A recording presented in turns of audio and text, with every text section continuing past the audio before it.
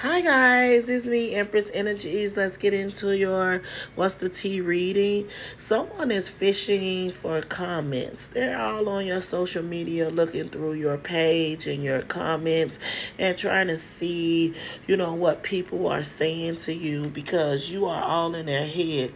They think about you day and night. They listen to music thinking about you. They overthinking, stressed, and overanalyzing everything. They're going over y'all old text messages.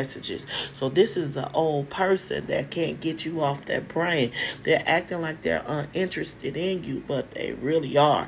They already tried the scarcity tactics of being thirsty and trying to send witchcraft towards your way or bad feelings towards your way, but they see it's not working. So they're starting to come to grips on what they have been doing. So this person is, a bit broke now. They know that they're not on your level. They can't offer you what you really want.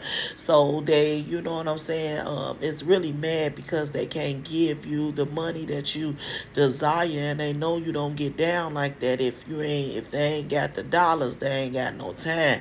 So they still in the background mad, sending bad energy towards your way, wishing on a star, that things go bad for you. They just holding a grudge towards you because you don't get them no energy no more.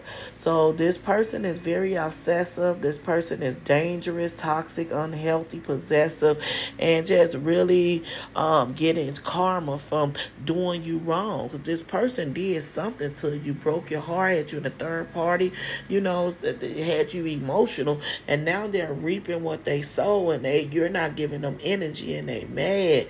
They mad.